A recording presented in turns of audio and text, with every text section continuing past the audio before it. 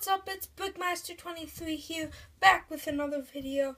Today we're going to be taking a look at another Batman collectible minifigure. This, I've already opened the pack, so let's take a look at the minifigure. We have Barbara Gordon. She is Police Commissioner Gordon's daughter, I assume.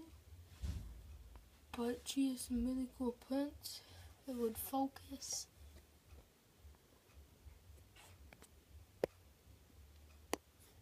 There it goes.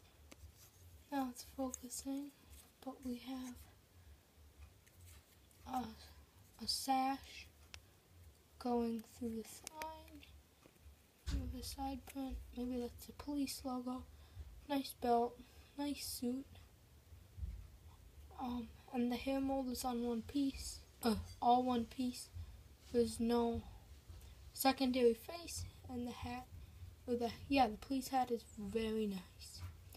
There's also a Batman button that is a print.